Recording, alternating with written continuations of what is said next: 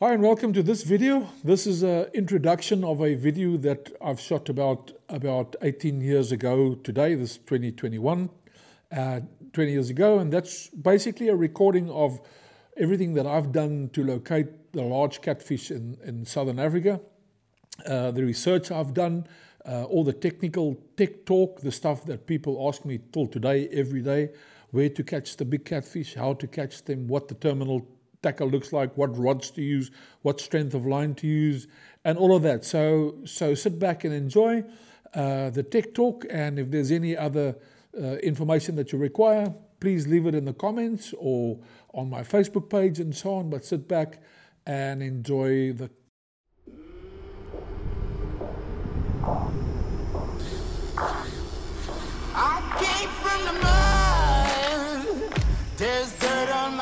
For almost 3 decades, I've been photographing and fishing South Africa's beautiful and wild places.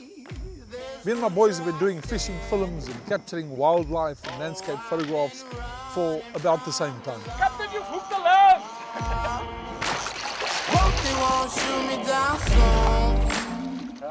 For this series, I've dusted off my old footage and revisited some of the old spots.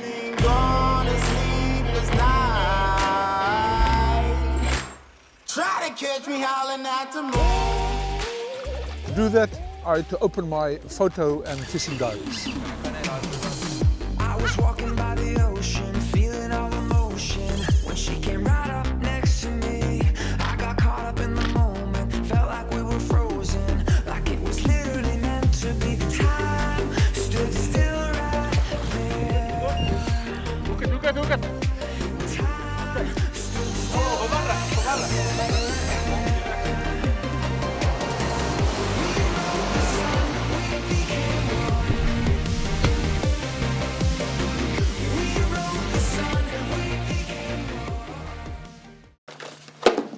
Further, there would be spare spools.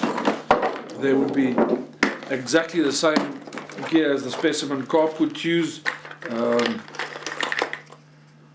For instance, the carp marker that we would use to identify the type of bottom if you can't get, or the battery, for instance, flat that you can't see with the fish finder what the bottom looks like. We still use the same equipment, and then the rest of the stuff is the super glue that comes in handy everywhere. Porcupine quills, pipes, little corks, exactly the same as the specimen guys. This container would contain my indicators, my alarms, and also the feeder, the bomb feeder, spare little batteries for the indicators or the hooters,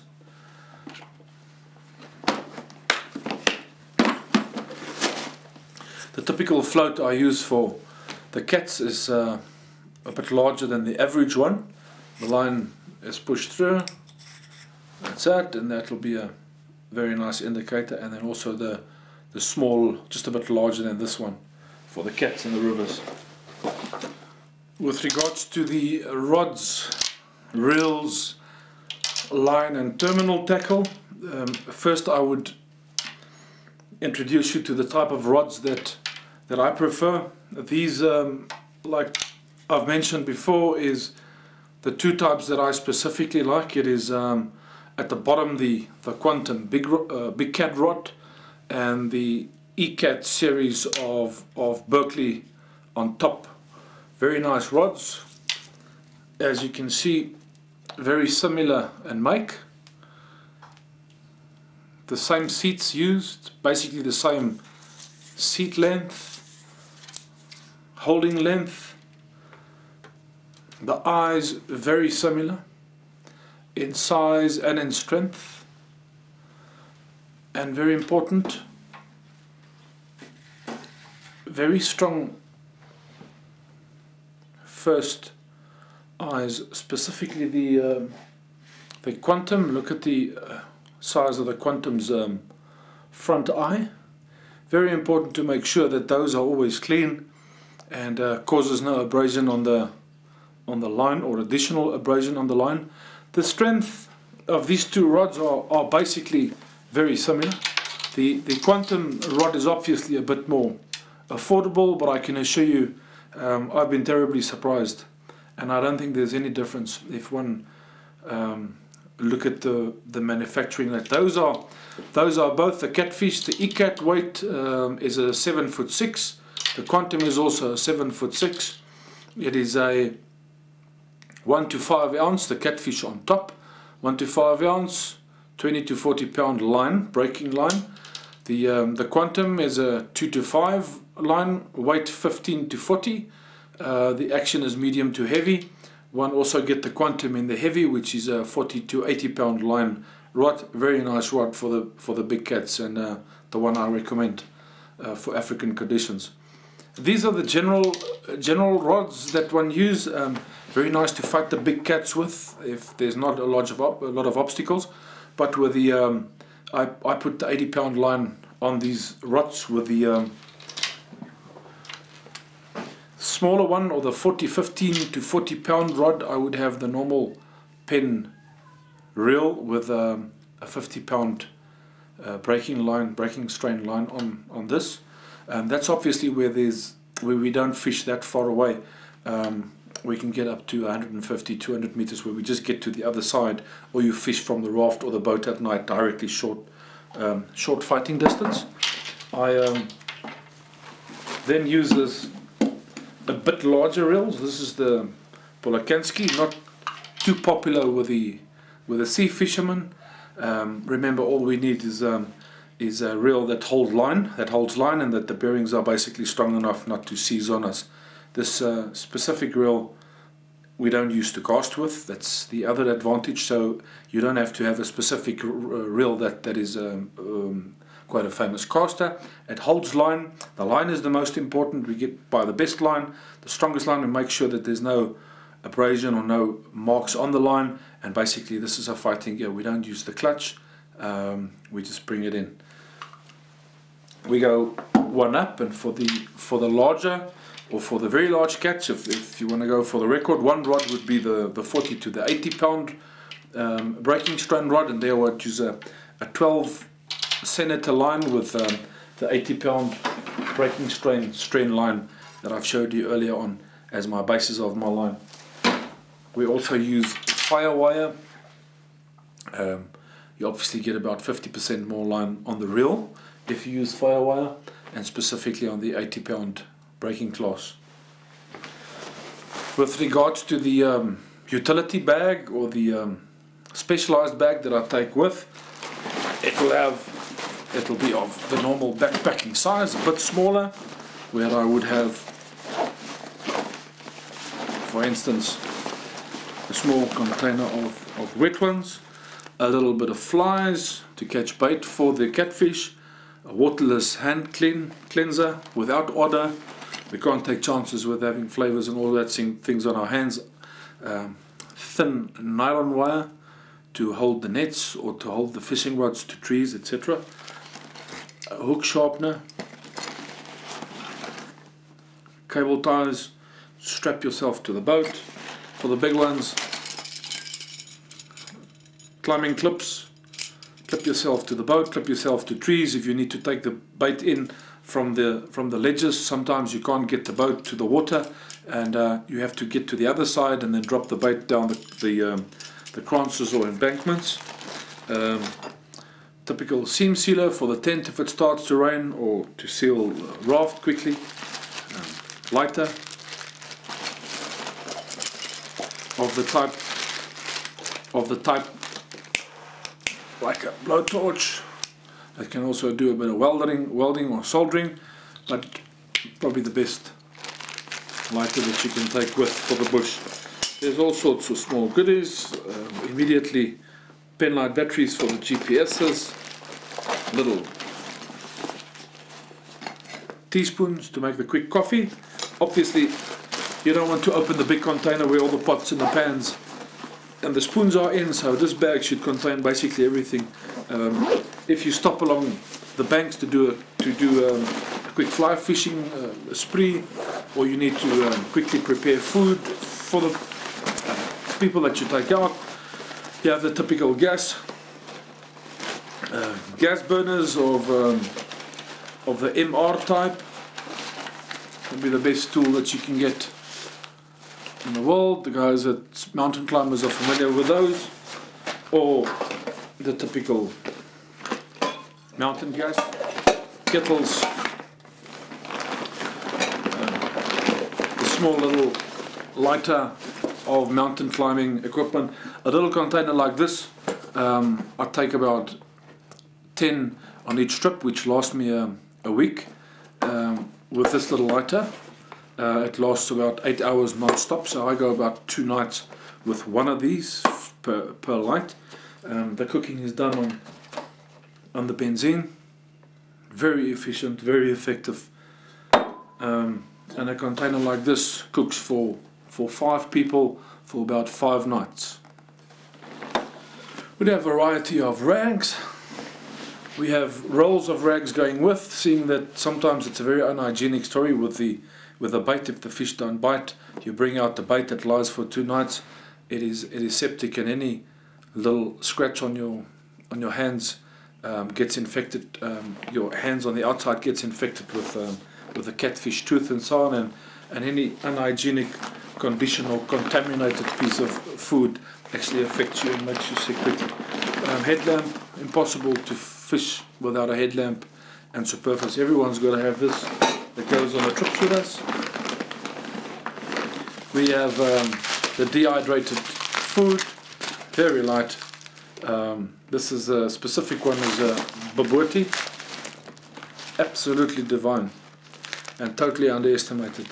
Bobotie, this one serves 1, you get the ones that serves 2, you just boil water with, and it tastes like mother's bobotie, I can assure you. 49 Rand it was, it's about 55 now. As it gets more popular in South Africa, maybe the price comes down, we don't know.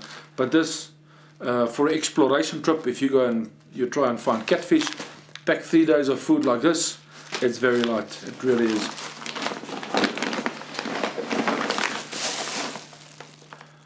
+30 sunblock, I don't need to explain that. Anyone that knows something about Africa knows that on that Namibian border, we get temperatures on the rock there up to 51, 55 degrees, and the rock face and the sand that you fish from gets as hot as 75 degrees Celsius and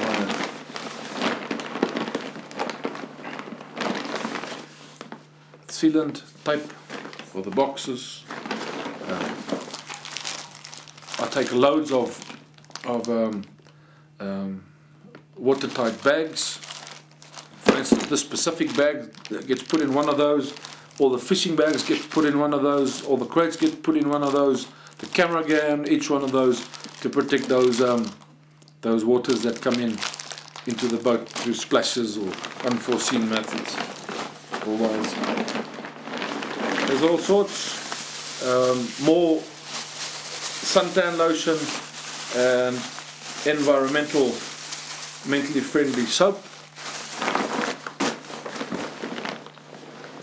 Tackle guard, Q20 as it was known, Q40 today, but this is a very good product, and from time to time and after rain and so on, I like to clean up the reels and all the moving parts and spray them with tackle guard. Spotlight, not too big, not too large, but still 800,000 candlelight, works straight off the battery, deep cycle battery that gets charged every night by the generator that goes with.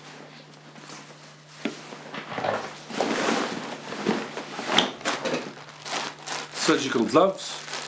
I use this as in the first couple of times that I went fishing, with all the bite marks on the hands and all the bait that gets rotten, and the petrol that you have to use, the benzene for cooking, and then you touch the bait, and it really affects the productivity of the fish.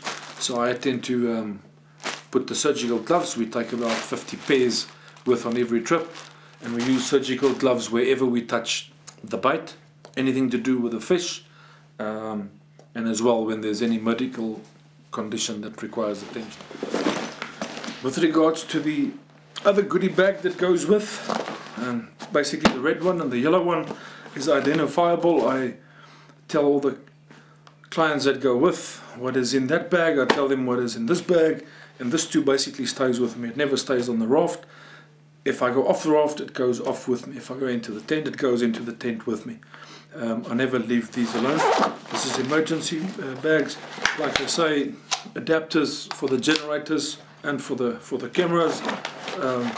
Small little tripods to record insects. Loads of additional cable ties or straps to tie things to trees, to tie people to trees, to use in emergencies. They always come in handy. Extra batteries, knot, guide.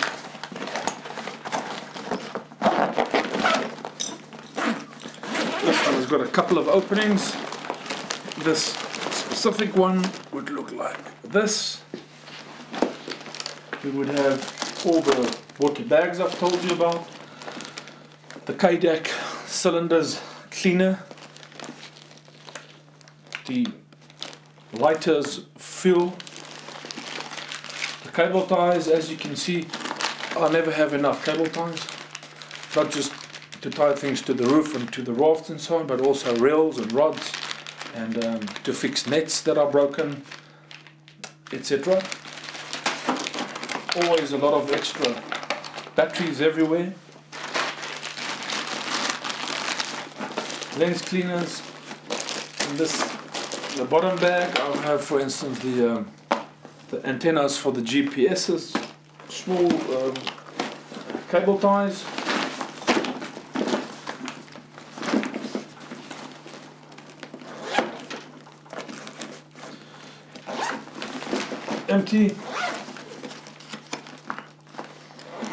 Empty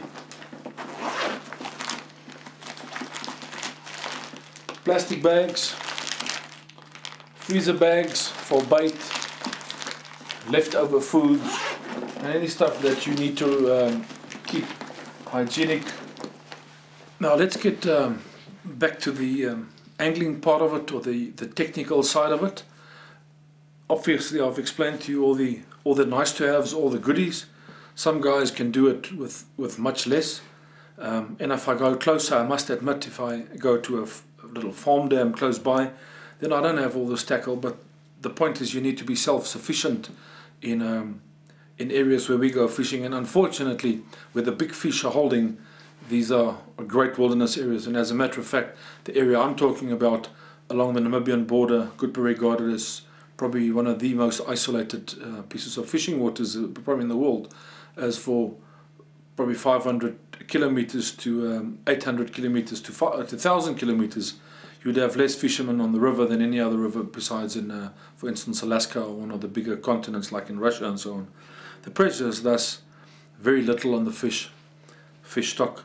I can also assure you that if we take 20 guys or we take 30 guys on an adventure one day, and we could go for 30 days non-stop, I can basically guarantee that a 50 to 60 kilogram fish will come out of our rivers. I've lost a 50 kilogram fish right on the embankment, and I've lost another one that was very close to 50 kilograms. Back to the fishing itself. To fish on the rivers and wilderness areas, or where the big catfish are, I would say that would be the Orange River system, and specifically from the Kgalagadi Dam or the old Vervoer Dam through to the Van der Kloof Dam, through to the Boegoberg Dam, and then below Ugrabi's waterfalls to Oranjemund at the mouth of the sea. Very important there is to make sure that the fish that are hooked is removed immediately. There are obstacles in the river. The river is flowing at quite rapid speeds, and if a catfish of 40 kilograms with a head this size turns sideways against the current, it forms a formidable chute against the flow of the river, and therefore when you hook into a fish like that, the 40 kilogram fish becomes a 50, 60 kilogram fish. So the line's got to be very strong, the reel's got to be very strong, and you can't afford to let the line go. In other words, the clutch go. Once the fish is hooked and the hook is set, it's brute force that brings out the fish. The quicker you can get to the spot where the fish has actually swallowed the bait, the better. Therefore, when we hook into fish, it is absolute chaos. We use brute force. I train for at least 2 months before I go on a trip, because I can assure you, once you start hooking into a lot of catfish and they bite for 2 days and you're not fit, it's going to be a big problem, and you actually stop fishing. I could never fish a day and a night non-stop for a week in a productive area where there's big fish, even though I was fit. So what we tend to do is we tend to fish half of the expedition would fish in the daytime, and the other half would fish in the night. Obviously the night are much more productive, but all my big fish have been caught during the day. At night you just lose more fish because you can't see, nor on the river, and not on the side. And the people that's supposed to help you at night, well, they never turn up or never rock up when the reels run. The line, like I say, is 80 pound that we use mostly. The terminal tackle 130 pound. They use fire wire or any braid, strong braid for that matter. The sinkers, I say, depending on the strength of the stream and where the big fish are holding, we would use sinkers up to a kilogram and more, just to keep the bait on the specific spot. But mostly I would use an 8 ounce or 2 8-ounce sinkers to lay the bait down. The bait would be taken in with a canoe, with a boat. It would be drop in the mouth of a drop off just in front, so that the particles of the scent goes down to where the cat is lying. Obviously we detect the cat with the fish finders, or where we see the risers, and we drop them just in front, and majority of the time before you get to the side the cat's hooked in. The hooks are important. It's got to be sharp. If a hook is laid in the water for a half a day or for a day, we make sure, and sometimes we do slip up, we make sure that it's sharpened after every day. After a week's fishing, we like to change the hook. We remove the hook and put newer hooks. The sinkers these days, I'm not a favorite for the sinkers these days. In the beginning we've used a lot, but you also lose a lot as one gets older and more environmentally friendly. We look for rocks. We gather the rocks and we tie rocks as weight, and we make sure that when we hook and the catfish goes, the rock stays behind. It is not let, and it doesn't pollute the rivers. Bait.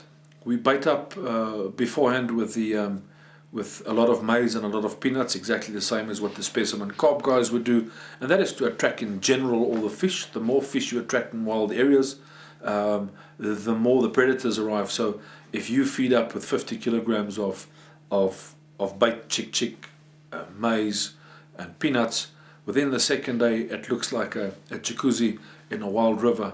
You basically attract all the fish with that scent 2-3 kilometers down waters within one day. And with them comes the catfish. The catfish at night follows them, and they start chasing into the fish, and that's very productive. I use strips of carp fillet. Carp fillet's very popular. A lot of people use the heads of the mudfish and strips of mudfish fillet and so on. Mudfish very productive, but a fresh piece of carp fillet, frozen in what you call monster crab concentrate from Europe, the Hutchinson monster crab, or what the specimen carp people are selling today in the shops. We soak that in monster crab. You seal it outside in a fridge, never bring it in, you'll sit with a divorce case. We use that. The swan lip mussel, also a extract from mussels and so on from Europe, very expensive stuff. But once you've frozen the meat in this goodies, I promise you, if there's a catfish within 500 meters, it'll be there within 30 seconds at your bait. Once they're there, normal fresh carp fillet would do very fine, and also crushed or minced carp in stockings or nets to attract the cats on. Once the cats are in the area, we make sure that there's no additional noises, the generators. Once we hooked into 2 catfish, we also stop fishing there. We leave it and we move 100 meters down or 100 meters up. As I've seen, if you start fishing for 3 days on the same spot, you move the cats and they start biting. We're very, very specific when it comes to noise. All our people, everyone in the party needs to be quiet when we go for cats. As a matter of fact, we start whispering when we put up our campsites. We don't like big engines. When we do use the engines, we use the 5 horsepower maximum, 2.5 horsepower, and that's to get from one spot to the other down the river. But most of the times we use the paddling gear, the canoes and the rafting equipment to take the bait in. It's obviously a hard work, and you get fit on a catfish trip. If the motors are used, they are used in areas where the cats don't mind them. But when we get to the side, we don't leave the boat and the engine on the river, because with all engines there are a bit of fuel and oil that leaks into the river. We remove the boat, we clean the engine, and we take it back in. Holding areas, productive areas for catfish. Obviously, the further away you go from populated areas, noise pollution, water pollution, the better the cat. We all know the cat's a survivor and basically an omnivore that lives off everything. But we've identified and observed that is very specific, and sometimes we've taken a kerper or tilapia with us. We've taken sea fish with us, fresh sea fish, the head strips of red roman and so on. We would drop them right next to a piece of fresh carp, and the red roman or the sea fish and the freshwater fish, not from the area like the tilapia, would stay for a week. It would not touch it, but we would drop it right next to each other. So very specific. And then on other periods and other times, you can introduce a funny piece of thing like a piece of squid in a freshwater system that it's never seen, and it would take it. But I would not say it's because of the squid. It would be because it bit on or ate something that had that flavor, maybe introduced in the river by some fishermen. I've explained previously that we've talked about the monster crab and the swan lip mussel extract that we use. Well, once you've introduced that, the fish get used to that flavor. Sometimes the bigger fish, we like to use the big fish. 2-3 kilogram whole carps have produced very big fish. But the majority of the times, we've lately found that our hooks was a bit too big, and our bait was also to the 3 kilogram fish. Would lie there and would lie for a week until you get that size, but it would not, for instance, pick up the 30 kilogram. It would not pick the 3 kilogram on. I've seen that a quarter of the weight of the catfish is swallowed once cut, every now and then, and very close to half the weight of the catfish is swallowed. With regards to birds, dead birds, a lot of South Africans take the air gun or the ketty and they go and shoot. When they get to the waters, they shoot little birds, put that on the hook. A lot of guys have done that. I found in the areas that I fish, in the wilderness areas, it's certainly not the best fish, the best bait. It doesn't produce the amount of scent. And obviously in certain times, if in the beginning of the season in the dams, for instance, where there's big dead trees and the catfish are used to birds, very productive to drop the bird in the beginning of September in South Africa or Southern Africa, to drop a bird. But in general, in the wilderness areas where we catch them, for instance, in the wilderness areas, there's obviously not a lot of birds. It is desert, and the only water that you'd find is the water system that you'd fish in. But 300 to 400 kilometers down, 300 to 400 kilometers up, you'd have no water. Let's talk about the behavior, the feeding habits of the catfish. We found in the beginning that in the rapids where we fish for yellowfish, for instance, on fly, the ankle deep water, the rapids that rapid over the long or wide pieces or stretches of river where the yellowfish and the mudfish are lying in the oxygenated or cooled down water, the cats would come down at night and trap them from behind and swallow the fish. Very successful. In the daytime, the cats would move from the rapids to the first rapid to the big deep holes, and they would lie down in the hole and relax. They don't stop eating at all. Once you introduce a piece of food, they would come out from the hole and swallow that. The rapids at night, we found hip high or hip D water. Put a kilogram weight, drop a strip of fish or yellowfish. We've also used artificial lure for that matter, rapalas that lie in the stream on a 1 kilogram weight. Very effective. The catfish take them in. You have loads of fun at night. At day, when they move down into the deeper holes, obviously the water is also cooler down at the bottom. In summertime and winter, that is now once again the warmer parts of the river, and the fish would also hold in that deep holes. So the deep holders and the shoulders of the deep holes just below the rapids is normally a very productive area. Once you have hanging branches of trees and so on over the hole, it's even better. The rivers we catch in that are a bit dirty, the Southern African rivers are a bit dirty. They're not like the Alaskan or American rivers. The catfish tend to use more of the feeling sensation or the feeling senses to catch their prey. Vibration, for instance, would be vibration, and flavor would be the preferred method of hunting, seeing that the eyes of the catfish are very underdeveloped. I say underdeveloped, but the colored beads that I've showed you earlier on is sometimes more successful. We found that the fluorescent bead with the same strip has produced more fish than, for instance, the red bead and the black bead. Unexplained the reasons why.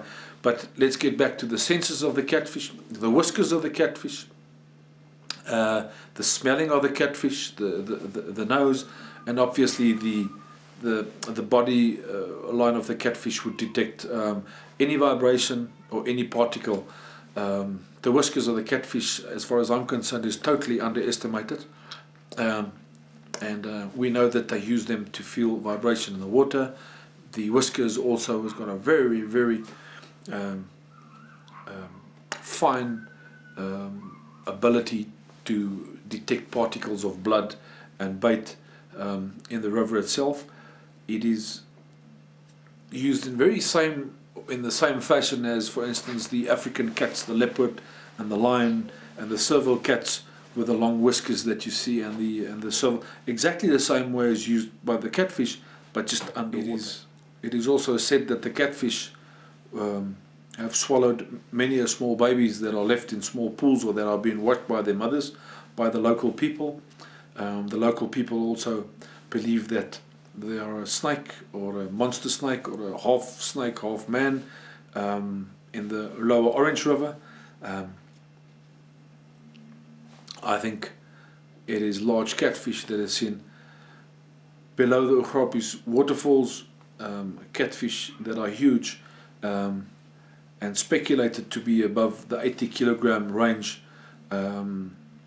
patrol the waters below the waterfalls and swallow and eat every dead mammal that flows down the waterfall, that are dropped down the waterfall, any fish that are disorientated by the waterfall and are dropped to below the waterfalls. The temperature range of the catfish, very tolerant of high temperatures, and probably the most tolerant of all the African fish when it comes to warm water. Most fish has got a low temperature and a high temperature level. For instance, if it gets to the 28s and 30s, very little fish in Africa, for instance, like to eat, and they go very they basically go lame in waters below 5 degrees Celsius. That is besides the carp and in the higher areas of South Africa, the trout. The catfish, however, we found on warm days where all the fish tend to sit still and lie still, they don't eat, they don't move, the catfish start to move. I think it is also the catfish that are so clever that it realizes that the fish cannot get away. It doesn't move. It is slow, and the catfish just basically move in slow motion from one spot to the other and just swallow fish. We found that they are indeed the most productive in days where there's 40 degrees Celsius, 35, 40 and even higher degrees Celsius. Very difficult to catch them then, because on 45 degrees Celsius no man in his right senses wants to stand in the sun and fish. We've tried it many occasions. We've tried it with guys that are fit, that are strong and tough, and it's very difficult. Where we fish as well, there's not a lot of shade, and you need to do the fishing in daytime, obviously in the sun. At night it's a bit better, but like I say, the cat like and prefer very, very warm temperatures. They go on the feed. At night, the catfish would start hunting. They would come into the shallows where the medium to small size catfish, they would come in and hunt on the smaller fish that naturally would move into the shallow waters at night, like most fishermen have observed. And the bigger the catfish, the deeper it would hunt. In other words, relative to the small fish, the small cat that would hunt in say a 10 centimeter deep water, the big cat would hunt, for instance, in hip deep water, like I've explained, into the rapids for the larger yellowfish of say 2 kilogram, and the mudfish of 1 kilogram, and so on. The catfish's whiskers we talked about, the head, the flat head is, as far as I'm concerned, is there for a reason. It is built like a Ferrari. It's built like a Porsche in front. It is there for speed. It is there to help with resistance against fast flowing rivers. The catfish can basically at the bottom lie in water that is flowing so fast that you can't put your foot in. Ankle deep water, you put your foot in, it'll take it away. The cat will lie dead still because the head and the head of a 40 kilogram catfish, the nose is basically as sharp as my fingers in front here. So once it lies on the bottom, the water actually presses it onto the bottom, and it is, for its size, probably the most streamlined fish that you could get. Therefore also one of the reasons that I would regard them as, or not just me, arguably it's regarded as probably the most successful freshwater fish in the world. We'll talk about the amount of species later, but the cat's head, I stand in amazement to see how the cats of 30 kilogram can go right up to the side of the water, put its sharp mouth in here and catch the smallest fish without you standing on the side seeing the fish. So if that's the water and that's the bank, and that is 10 centimeters, a 30 kilogram catfish will go with its flat head without you seeing it. You'll just see the whiskers sticking out, and it'll grab a little fish swimming in this area right on the side. Very successful. It can thus eat crabs, it can eat snakes, it can eat little lizards, little legumes that sit on the side, and therefore the size of the catfish is related to the amount of food it ate over the millennia. The bigger the fish, the bigger the food source, and the bigger prey it would prey on.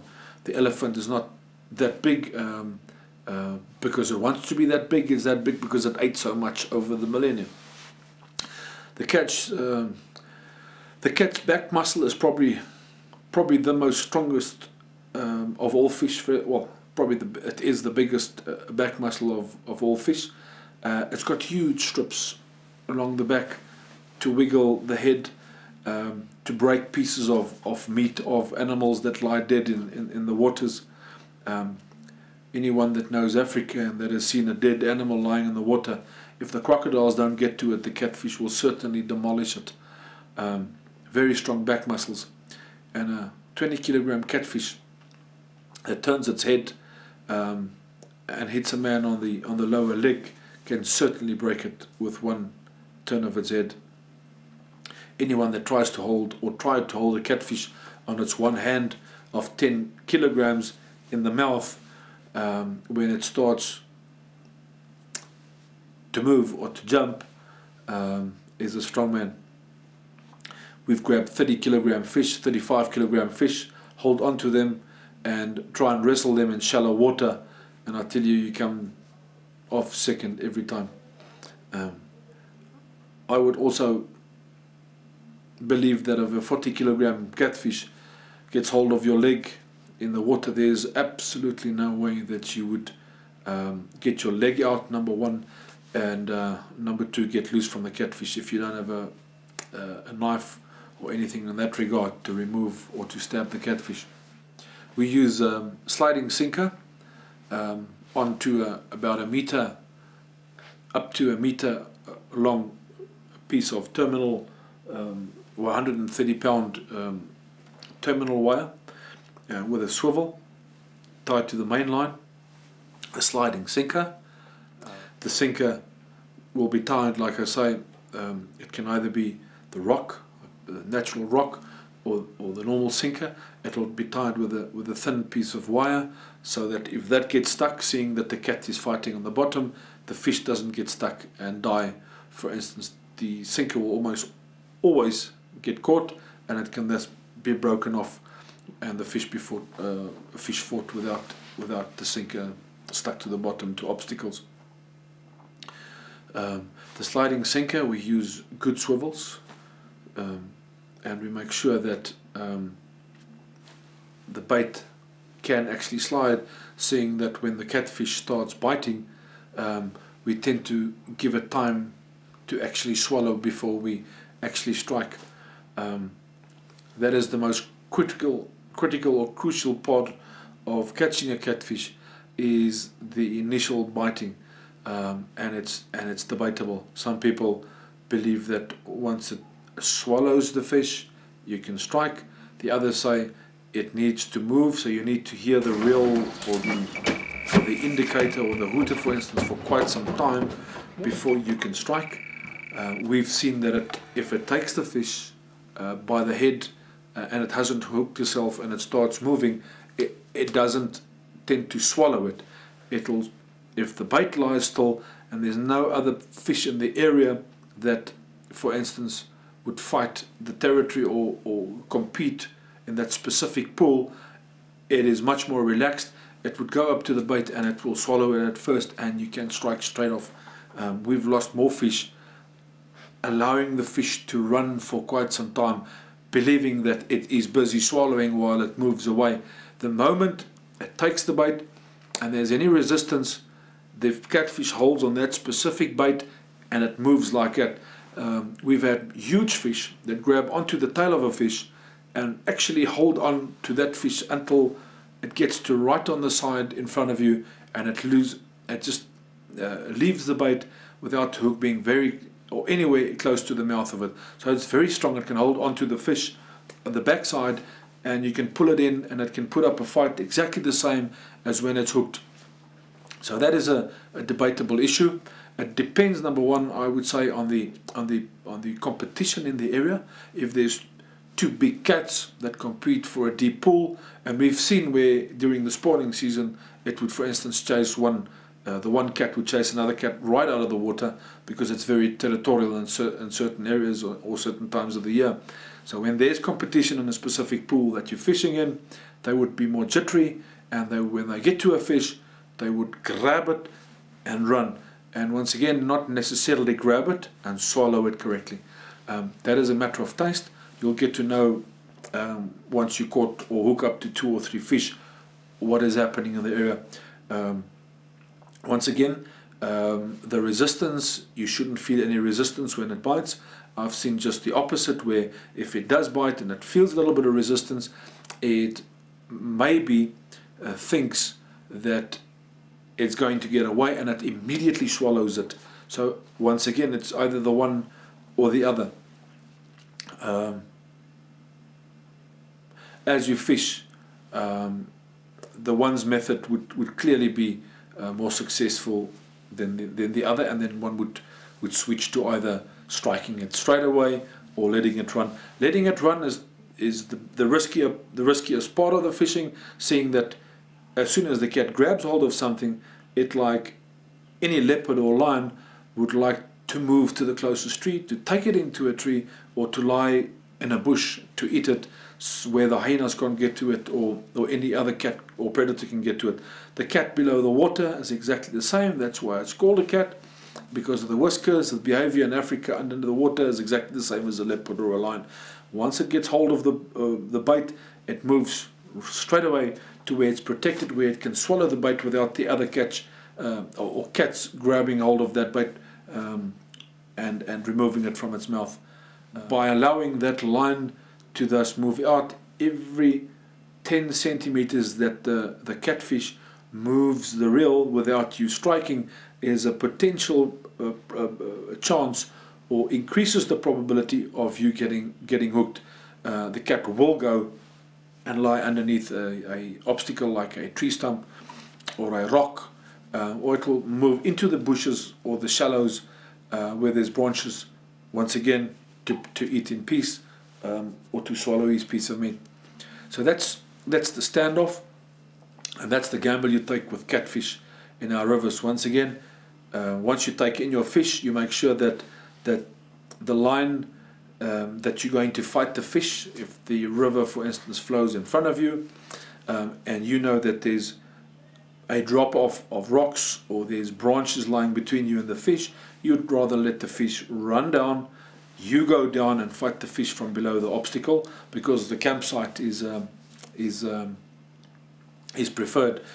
Obviously, most of the times the campsites is not necessarily where the fish are, so to set up the camp where everyone is comfortable, one will have to go and drop the bait off much further from the campsite. Just make sure that there's no obstacle between you and the fish. You can either use the swivel that I've explained along your embankment, and then across the river by some ball bearing or some mechanism that you fight it across the river 200 meters from below you, or you can run down to the specific spot where, as soon as you get hooked down, get into the raft or get into the canoe and fight it from above.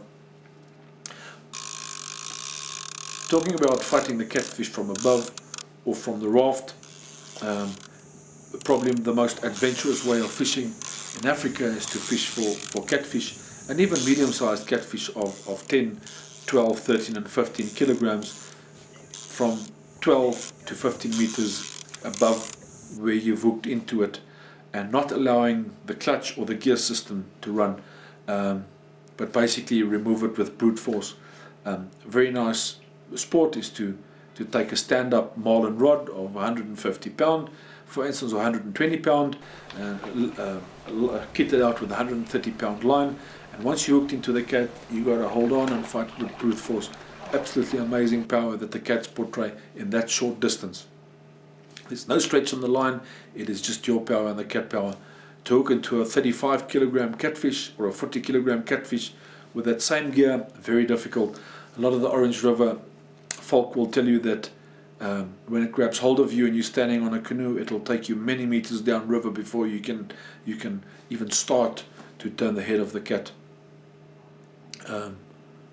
Short distance fishing, in other words, going to the other side of the river, or at night going to just above the depot, above the shoulder, fish from there, drop the fish down, the bait down, just above to where the catfish lies.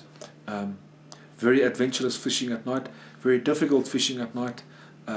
It's dirty, it's cold, it's hard, but boy oh boy, it's like hunting a leopard or a lion. Very little guys have got the energy left after a days of catfishing to still do that at night, but some guys like to live at night, and they have a lot of success fishing that way. I was walking by the